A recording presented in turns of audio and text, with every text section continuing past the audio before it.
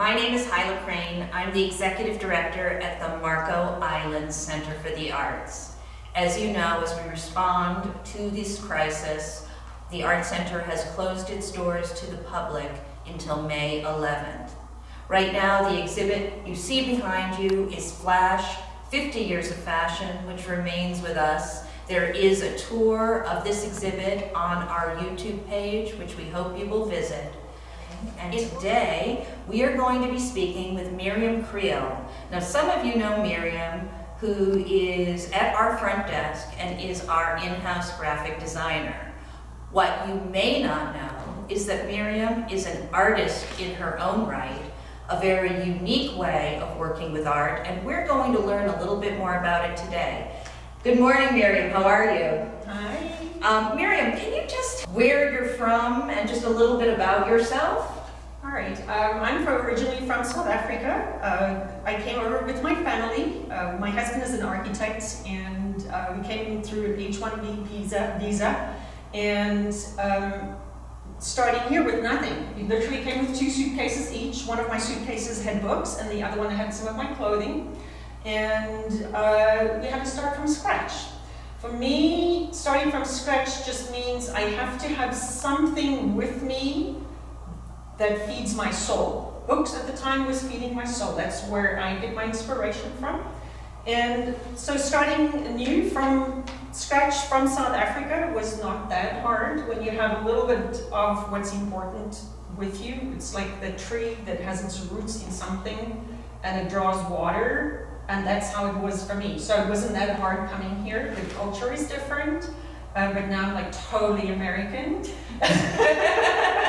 I need my McDonald's down the road. It's a little different now under the circumstances, but yes. That's originally South African, but now totally American. Well, we are very lucky. I know you've done some other things, but we are grateful that it has led you to us here at the Marco Island Center for the Arts, and you have done an amazing job working on our branding, working on all of our collateral materials, actually creating the design and graphics for all of our collateral materials. But today we're going to talk a little bit about your own artwork. Can you tell me when you first became interested in art and the type of artwork you do? My interest in art started many years ago. I was a young girl, probably a preteen, when I found that I could copy something really well. And then I realized that, hey, wow, way back when I was in kindergarten, there was a time where I was working with we were doing an art class, and we had to put like a blob of ink on the paper, and then you have a straw, and then you have to make like a little tree out of it. And apparently I did such a good job, the teacher took me to the other classes to show them how to do that. And I'm like, but it never really stuck with me. And then a couple of years later, my father gave me a camera. Now, my father was the head of the photography department of one of the largest magazine corporations in South Africa. So I grew up with the photo genre, and once I had that camera in my hand, there was just something that clicked in me. Usually when you observe, you see something one way, but when you have something in your hand, like a camera that captures only a second in time, and afterwards when you look back, you're like, wow, look at that moment in time, look at the Kodak moment. Can you talk a little bit about the type of work you do? Because you're not simply a landscape photographer or a photographer who does travel photography or nature, or like the pictures behind us, which are fashion editorial pieces. Your work is a little different. Can you talk to us about your particular style and the kind of work you do? Because I think that's going to be interesting to people. Can you tell us that? Yeah, sure. So with the photography, as I said, the photography was part of my whole growing up. And then moving forward, several years later, pregnant with my son, holed up in the house, I was going to be a stay-at-home mom, and then suddenly I pulled out my art stuff. I didn't have a camera at the time, didn't know what happened to my original contact. I started drawing, got into pencil drawing, and then I evolved a little bit more from the pencil drawing. And then we went on vacation to South Africa, and there was a lady who was carrying a baby on her back, and I took a photograph of her. And coming back to the USA, then that just stayed in the back of my head. That woman, every now and again, the image of this woman in the back of my head, and it just some people would say haunted me. You know, it just stayed with me and stayed with me. And eventually I said, oh, I'm just going to do it. I'm just going to draw this lady. I have to just draw it. Even though I had the photograph, I took a pencil drawing, a color pencil drawing, and I did this life-size pencil drawing of this lady with the baby on the back. And I was hooked. I'm like, I need to find my next subject. And so I took my camera, got some ladies from church and said, come, we're going to take photographs of you. And we did. We took photographs, and I'm like, there's nothing that caught my attention that I was willing to spend 2 years doing a pencil drawing. So my pursuit started with photography, trying to find that one portrait that moved me so much, I was willing to put in 1 year or 2 years working, grafting away at this pencil portrait. And I never found it, but I continued to pursue, and then eventually you get used to it. Just like eating certain foods, you get used to it, and you have a hunger, you develop a hunger for it. So my hunger for portraiture and photography and art just during that hunger just gelled together. And when I found Photoshop artistry in a book, I saw somebody doing Photoshop artistry, and I'm like, oh, I want to learn to do that. It was a father who was walking in the high wind, and the sun was holding onto his flaps of his coat, and he was hanging in the wind. I'm like, I so want to try to do that. And that's how I got into Photoshop artistry. I found a teacher online that could teach me how to do Photoshop, and that's where that started. Wow, so can you explain the role that this digital art is going to play in your work? You've spoken to how portraiture is central to what interests you, but you aren't doing drawings on paper anymore. You're doing your work all at the computer once you've taken your photos. Can you explain a little bit about that role of digital art per se? The digital art, well, for one thing, it goes much faster. In the days when I was still drawing, it just took too long, and I just wanted to pop things out. I wanted to explore different thoughts and movements. Part of who I am as an artist is I'm an observer. I love to observe human nature. I love to observe humans. I love to observe them as individuals, as groups, on continents, and that is really what makes it amazing how my observing in my art then comes together, and it just adds so much more depth to what I'm observing in front of me, whether it's an individual or a group of people from an organization. Now, that was a long and lengthy process. It took a lot of time, and you have to have the light hitting just right. Now with digital art, it's the same process. I don't conjure it up in my head, maybe a little spark of an idea, but I look and I see what I have. So if I have an image of somebody that I took, I will look at the image and say, well, Myriam, what do you see? Then I can go back in my portfolio of images, because I'm always taking a lot of photos. I will say, well, I see this person doing such and such and such. Then in my portfolio, I will look to see if I have a mountain, if I see them walking in a by the mountain, then I'll put the mountain, and I'll say, okay, now the person's walking in front of the mountain. What are they doing walking in front of the mountain? And so I'll add, just like when I would sit with my pencil with a blank piece of crumpled paper saying, the light's hitting it, what does that look like? That looks like a little character doing this, that, or the other. Where are they? And I do the same thing with my digital art, but it goes so much quicker, and I'm not limited by sunlight. I can do it any time of the day or night, which usually I do.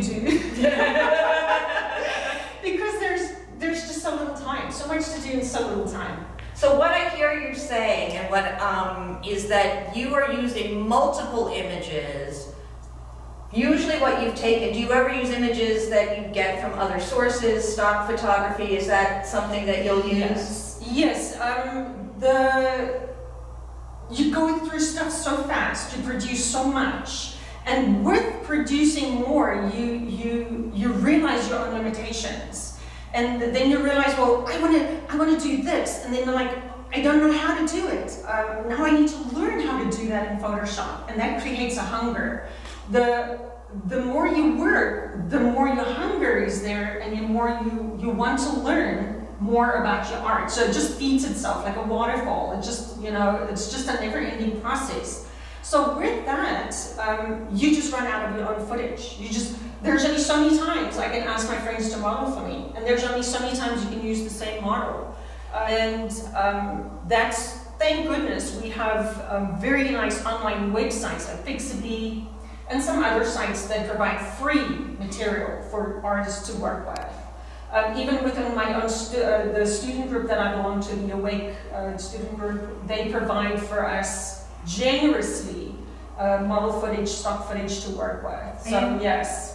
Excellent. So basically we're taking multiple images, a subject matter and the environment you want to place them in, putting them together, and then using digital art to create the final vision. Is that? Yes. Yeah. So some of the ones they look more photographic, but then there are the other ones where I really build the storyline. The storyline's important to me. I love a good story. I love to read, so obviously, and I love good movies, so obviously I want to build a story. So looking at my subjects, I keep adding to them until the story is complete. They must have an environment in which the story takes place. There must be some action, and ultimately I do art for myself, not for the public. That's why my stuff is not out there for sale really, because I do it for my own enjoyment, because I thrive on creating that art.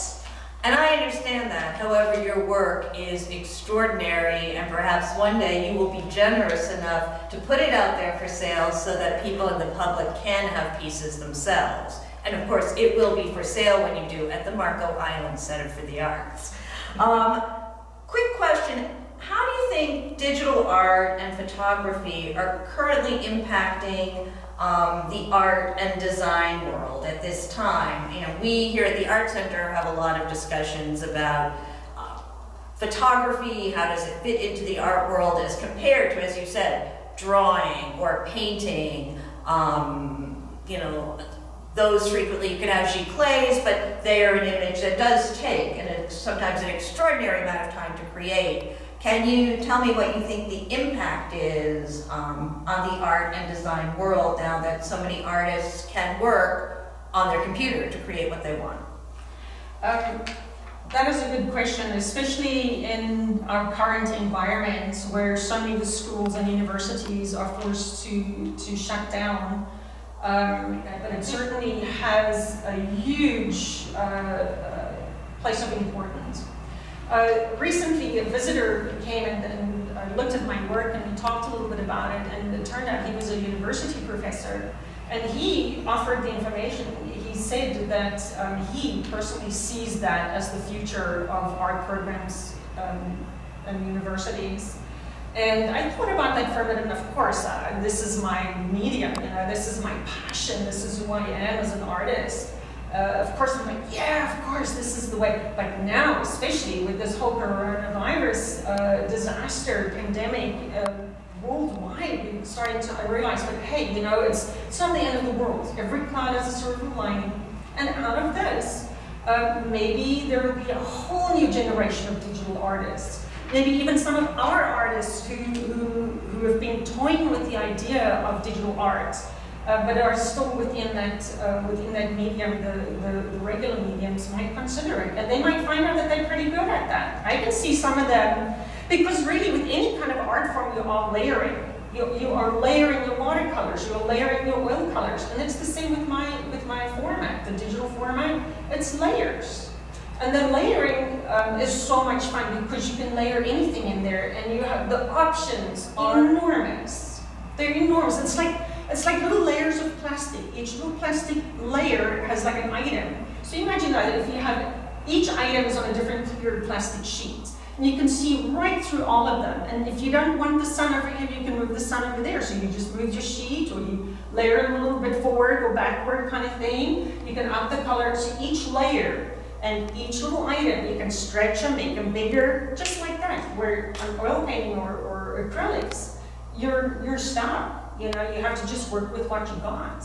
But with the digital arts, yeah, you can change things, you can up it, you can make it anyway. And now with a lot of the new programming, when you're done, you can give it that watercolor look, or you can give it that acrylic or oil painting look, if that's your thing, if that's what you really enjoy doing.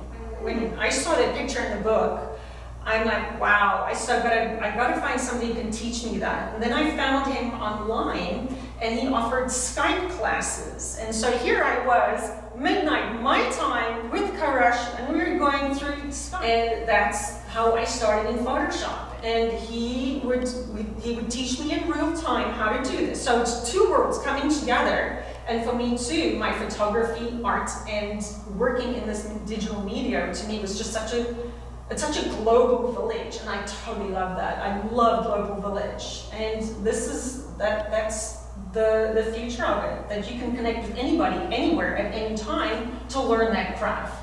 So you talked to us about your process now and what inspires you. Let's take a look.